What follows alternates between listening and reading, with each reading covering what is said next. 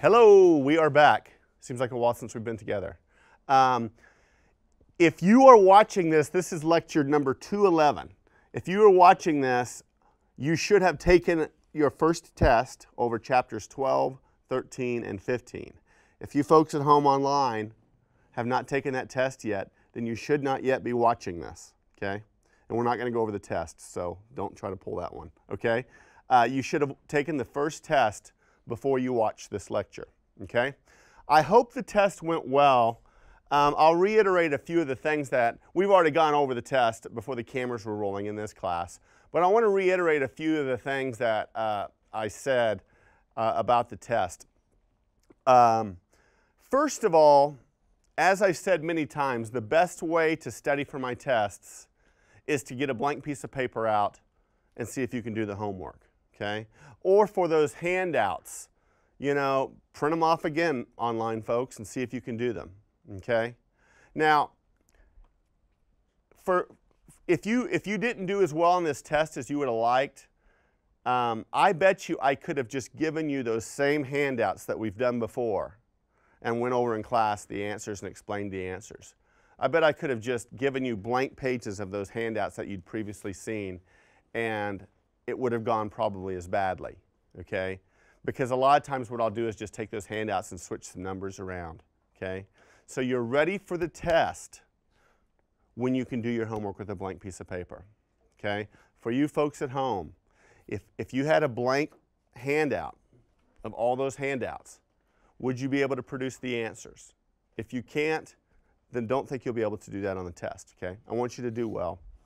And so, for you folks at home, I'm talking to you guys, if you want to schedule a time to come look through your test or talk to me about your test, just shoot me an email and we can do that, all right? But I cannot email you your tests. Just email me a time if you'd like to look through it. Otherwise, just look for your grade on D2L, all right? Okay. I think that's the first order of business. Second order of business is, and I'm talking to you folks and the online folks, I do something just a little differently. There's a lot of information in chapters 12, 13, and 15, isn't there? There's a lot of information, and it sometimes doesn't even seem like it's related. You know, you issue stock, a new partner comes in, treasury stock, investments, okay? Seems like it jumps all over the place, which is kind of why I did the test the way I did with those problems, you know, letting you choose. But I didn't want to add anything more to your already full brains. So here's what I have done. If you go out to Connect, there is an assignment and it says something like read pages 529 to 531 in your book and then do this Connect assignment, okay? And I have some specific instructions on that Connect assignment that I want you to do. Basically, that is over those 3 ratios at the end of chapter 13. Do you remember those? They were on the end of your PowerPoint. So you can take a look at your chapter 13 PowerPoint if you want. But I did not want to go over anything more for this test. You had enough information in your brains. So what I want you to do, the way that we're going to do it is I just want you to read pages 529 to 531, and you can take a look at your chapter 13 PowerPoints, the last few pages if you'd like, and then do that Connect assignment, okay? You are never going to be tested over that information, okay? Nor am I going to assign any other paper and pencil homework. All you're going to do is that Connect assignment. Now that Connect assignment is worth some points, so you want to do it. But this is for you folks and for you online students, okay? The Connect assignment should be called read pages 529 to 531, okay? So any questions on that? Understand?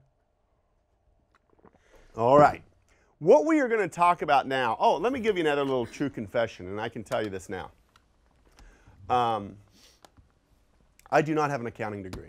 I'm kidding, I do have an accounting degree. That was not my true confession. The true confession is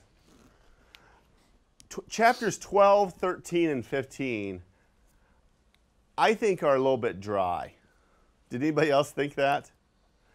I don't think they're the most exciting chapters in the world. I didn't want to tell you that before because I didn't want to, get you in the wrong frame of mind.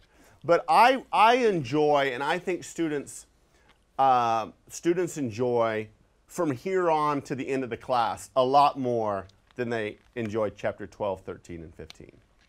12, 13, and 15 is just kind of, like, how exciting is it to talk about par value of stock and, the number of shares authorized and, all these sort of things. It's just not real enthralling, okay?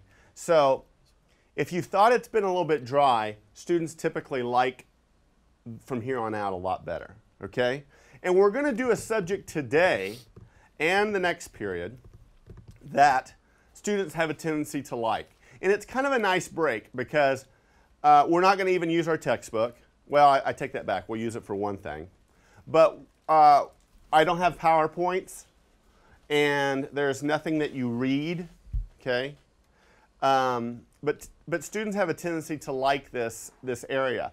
This topic is in regards to time value of money, the time value of money. Sometimes I abbreviate that TVM, okay?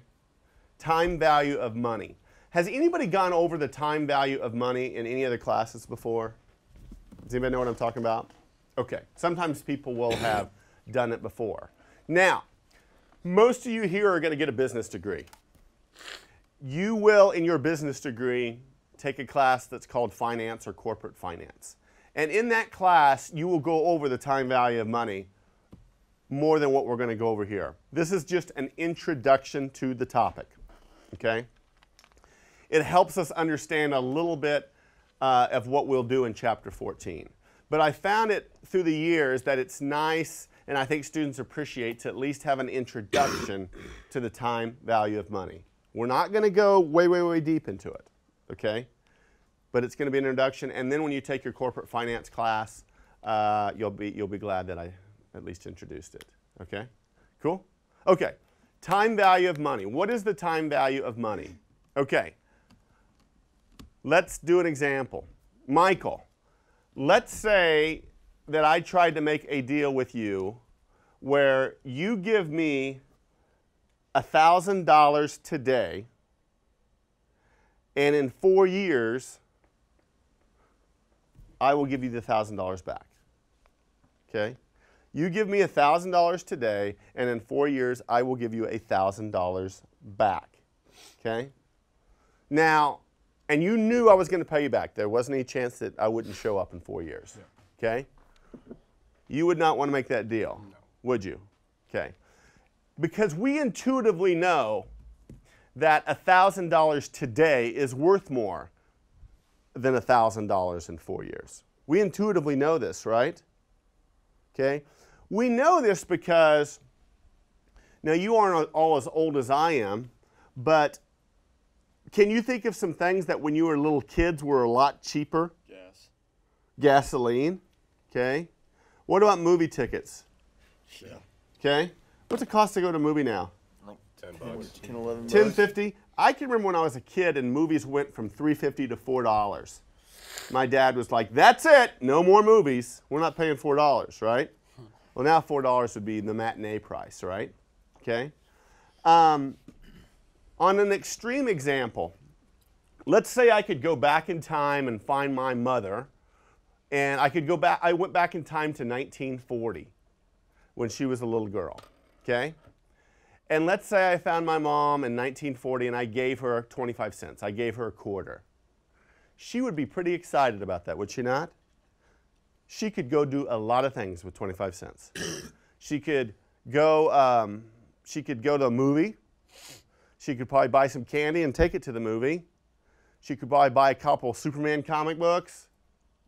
She could go on a pony ride or whatever they did in the 40s, okay? But she could do a lot with that 25 cents, and thus she would be pretty excited, right? Now, if I got one of my teenagers today in 2014 and I gave him a quarter, how excited do you think my teenager would be? He'd probably throw it back at you. Flip it back in my face, right? No, he'd probably take it, but it's not that big a deal, right? Because a quarter in 2014 is not worth what it was way back in 1940, 1941, right? Okay? We intuitively know this, okay? Now let's go back to our example, Michael, of the $1,000, okay? What if I said, you give me $1,000 today, Michael, and I will give you, in 4 years, I will give you $1,001. There's a good deal. You're getting $1 more than what you did. Now, you're still not excited about that, right? No. Because you intuitively know that still is not a good deal for you, correct? Now, there is an amount out there, and it depends on what you would require. But there is an amount that if you gave me $1,000 today and I gave a higher amount to you in the future, there is a higher amount that you might go for it. Yeah. Okay? For example, I don't know what it is, but maybe you give me $1,000 today and I give you $1,400 in 4 years. You might go for that, right? Because isn't that basically what you do when you invest? Yeah. Okay? So you know that there is some way to deal with that, okay? But $1 today is worth more than $1 in 4 years. That's the time value of money. Does that make sense? Now, going back to this $1,000 example, you intuitively know that money has a time value of money, because if nothing else, I could take that $1,000 and what could I do with it? Invest it. I could put it into a savings account, right? Couldn't I put it into a savings account and earn some interest on it? Even a really, really safe savings account, okay? Let's think through this, okay? Again, I don't have any PowerPoints on this presentation, so we're going to do some writing on the Elmo, okay? And as always, if I start to write and if you can't see it, let me know, okay? This is also a good lecture to have your calculators out. Okay, so get out your calculator. This is one of the few lectures that if you don't have a calculator, you can go ahead and have your phone. I don't care what calculator you use, okay? Okay, let me draw a timeline here. Let's draw a timeline. This is timeline 0. That means that's today. This is 1 year from now. This is 2 years from now. This is 3 years from now. And this is 4 years from now. Are you with me? Okay. Now, let's say, Michael, that you gave me that $1,000 today. Okay. So that is $1,000 today. Okay. Now,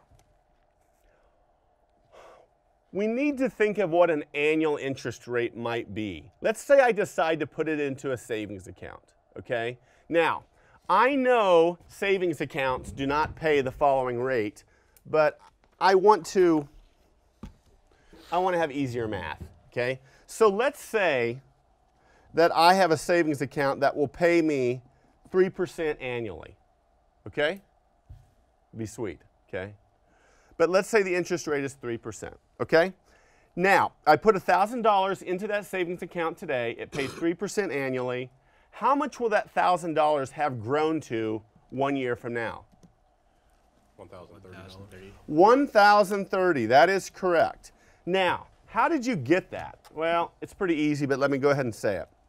You could do this. You could take 1,000 times 0.03, and that equals $30 interest earned, and then add it to your principal and get 1030, right? You could do that. Or what I usually do is just shortcut it and take 1,000 times 1.03 to see what the amount would have grown to for 3%. And that equals 1030. Is that correct? You with me? Okay. Now, how much, this $1,000 grew to 1,030 in 1 year. What do you think it will have grown to in 2 years? Now, we are now earning interest on the interest previously earned, aren't we? So what are we going to do? we're going to take that 1,030 once again times 1.03, aren't we? And let me bang that out on my calculator. You do that too to maybe catch if I make a mistake. Did you get 1060.90? Yep. Okay, so that is worth 1060.90 right here. And we took that 1030 times 1.03 to get that, correct? I'm going to take that off now. Okay, well, what will that have grown to at this point? What'd you get? 1092.73. What'd you get again, Henry? 1092.73. Okay, you had to round a little bit. That's fine, round to the penny. 1092.73. Is that right, Henry? Okay, and let's take that one more time to see what it would equal in 4 years. 1125.51. Okay, 1125.51. Are you with me? Everybody know what we just did there? Okay. Now the other way that you could have got this number and just hopped over there is taken 1,000 times 1.03 to the fourth, right? Isn't that what we did? Okay. But anyways, let's just concentrate on this right here. 1,000 in 4 years grew to 1125.51 at an annual interest rate of 3%. Cool? Let's come off that. Let's say that a few different ways.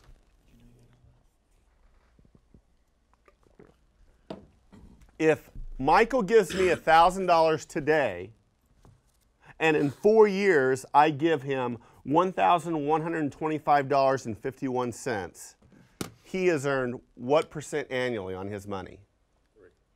3%. Agreed? Yeah. Okay. Here's another way to say it. If I want to be able to withdraw $1,125.51 from my savings account in 4 years, and it pays 3% annually, how much do I need to deposit today? What's the answer to that question? $1,000. Okay. Here's another way to say it. If I put $1,000 in my savings account today and it earns 3% annually, how much can I withdraw in 4 years? $1,125.51. Correct? Okay. Here's another way of saying it. A certain set of tires, a certain set of 4 tires, costs $1,000 today. If the rate of inflation on those tires is 3% annually, how much will they cost in 4 years? $1,125.51. Are you with me? Cool? Okay. All right. Now, we figured out how to do that, and it wasn't too difficult, right? Now, I want to show you a different way, okay? And before I do that, I want to let you know that, yes, I do understand that there are financial calculators out there and computer programs and stuff where you can just literally enter 3 variables and push the variable that you don't know and it will spit it out at you. Okay, I know that. Okay, but I'm going to teach you a little bit how to do it the old school way, because, and you won't always use the old school way, but it's kind of like when remember when they taught you how to do multiplication on paper, you know, carry this. You know you're not going to do that your whole life, but there's something about doing it that basic way that kind of reinforces it. Okay, so I'm going to kind of have you do that. Okay, so don't just think I have a financial calculator, I don't need to know any of this. Okay? All right. Here's the way I'm going to do this. I'm going to define some variables in this example. Okay?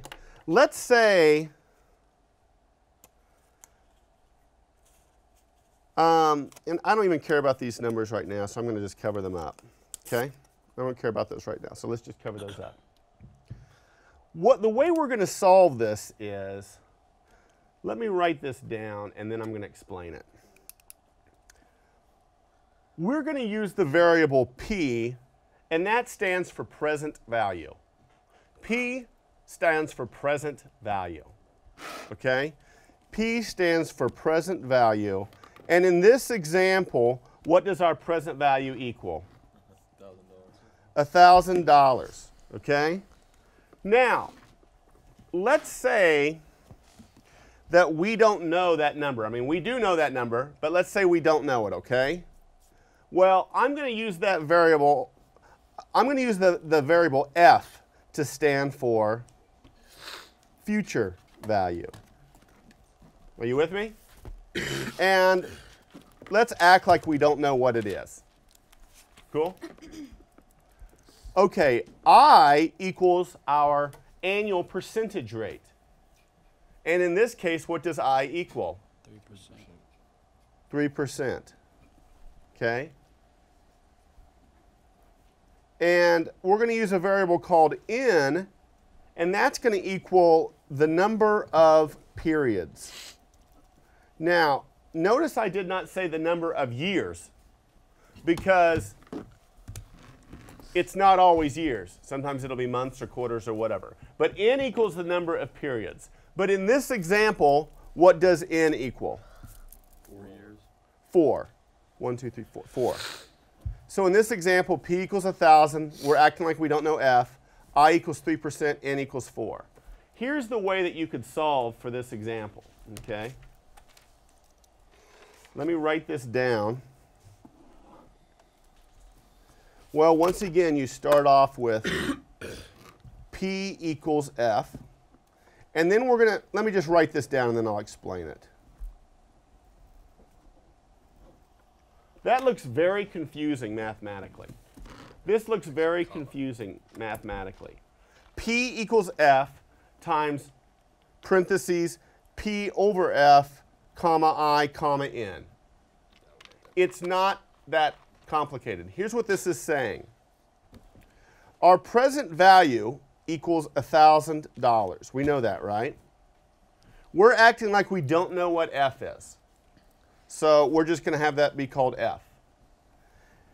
Now, what is this p slash f I n? Well, what that goes to is this. Look in the back of your book, the very back of your book, and look for page B10, okay? B10. If you have your book, get that out, okay? Now, did anybody here not bring their book?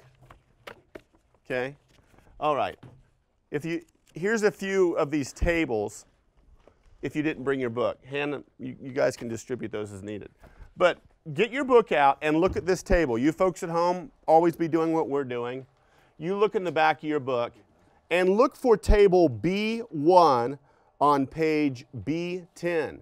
Are you with me? Yeah, I got a couple more. Okay. Okay. Yeah, if you got a Xerox one, you probably got looks different. Same thing. Okay, go ahead and write in your book. I know you're not supposed to write in your book, but on table B1, present value of 1, go ahead and write P slash F right there. Are you with me? This is the present value of future amount table. And these are different interest rates, okay? And these are different numbers of periods, okay? Are you with me? So, we're going to come back to that table in just a second. But what this notation is telling us, folks, is that we are going to go, and I can't find my red pen, so I'm switching colors here, okay? We are going to go to the P of F table. What is the I in our example? Yeah, but what is it? What's the number? 3%. And what is the N in our example? 4. All this is saying between my fingers is go to the P of F table and look in column 3% and row 4 and put that value in the parentheses. That's all that's saying. Okay? So let's go ahead and do that. What is that value? Did anybody find it? 8885. Okay, let me do a big time zoom on that. Okay? This is the P of F table, table B1, and this is P of F 3% 4. So I go to the column 3%, and I go to row 4, and I got what? 0.8885. Is that correct? Yes. Okay. So all I'm going to do, and going back to this, let me zoom back out. $1,000 equals F times, what is it? 0.8885? Yep. Is that correct? So how do I solve for F? I don't take that times that. I take $1,000 divided by it, right? It's a penny off. Or different than what we got earlier. What's it come to 50? Mm-hmm. So what's the answer? I got F equal to 1125.49. Mm-hmm. Okay? Now, what did we figure out? 5-1. I don't care about that 2 cents difference. Okay? I don't care about that. That's fine. But do you see how we did that using the table? You see how we did it? Okay? Now, one important thing. You can come off the camera or come off the Elmo. One important thing you always want to do after you solve for these folks is you want to ask yourself, is this a reasonable answer? Is it a reasonable answer that I would put $1,000, you can go back to the thing.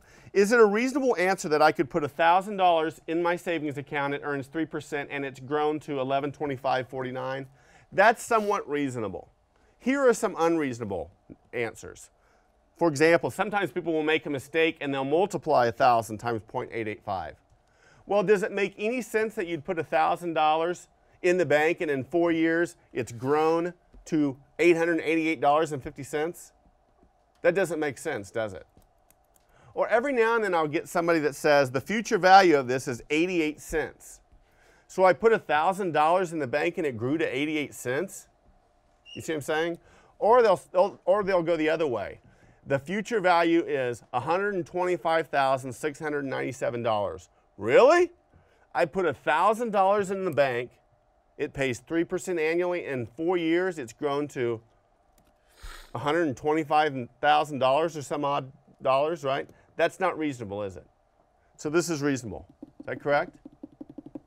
Now, what I want you to do is let's just, you don't even have to play the music. But let me ask you this. Well, first of all, let me ask, is there any questions here? Any questions? Okay, let me ask you this. How much will this $1,000 have grown to in 20 years if the interest rate is 3%? Okay? You don't need to roll the music, but just go ahead and you folks at home, you do this as well with that table. How much will that $1,000 have grown to in 20 years? Don't feel like you need to shout out the answer. Let everybody solve for it. Okay?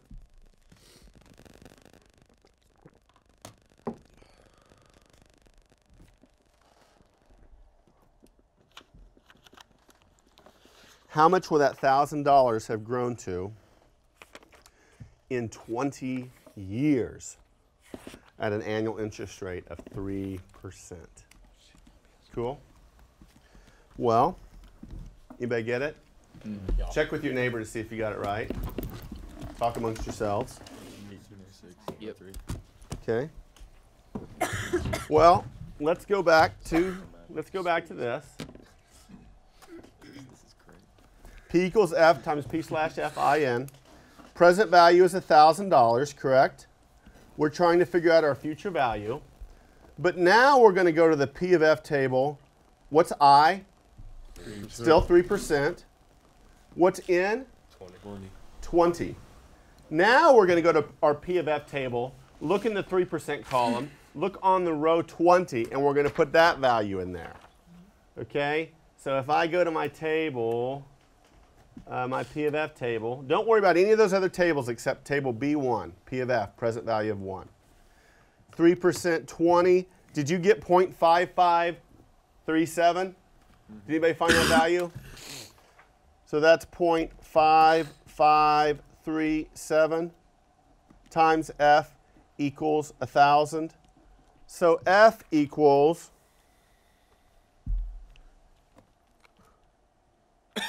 did you get 1806 and 3 cents? Yep.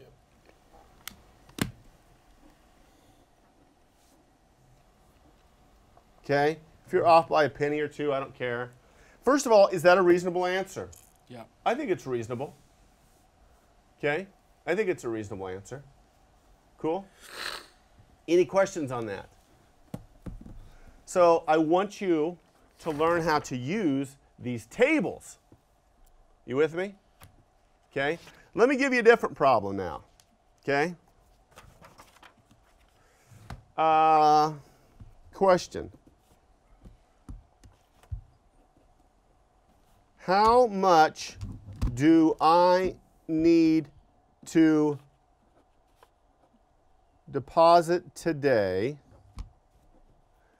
if I want to withdraw $10,000 in 7 years? Interest rate, let's say the interest rate is 2%. How much do I need to deposit today if I want to withdraw $10,000 in 7 years? The interest rate is 2%. Okay, you don't need to roll the music, but go ahead and solve that if you can.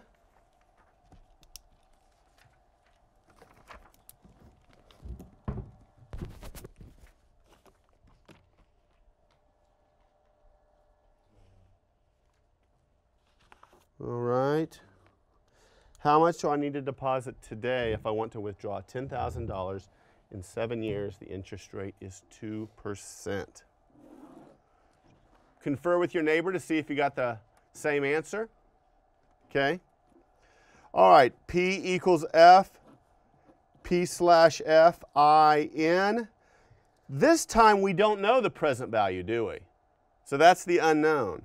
Do we know the future value? What is it? Now we're going to go to our P of F table. What's our interest rate?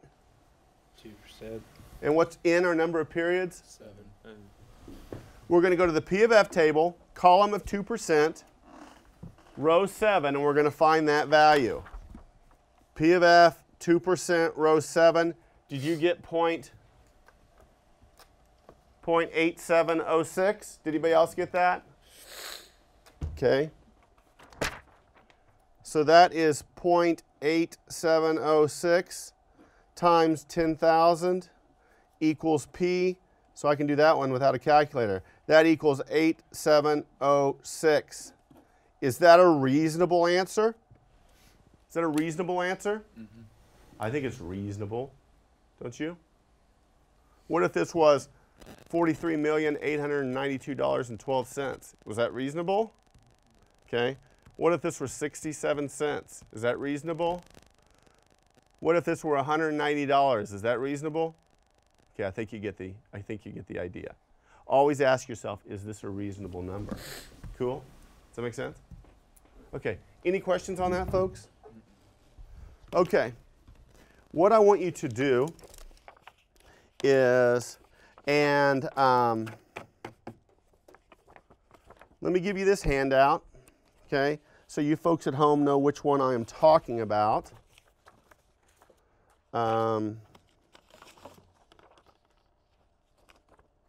It looks like this. Handout number 1, okay, okay. That's the first part of it. I don't want to show you the answer.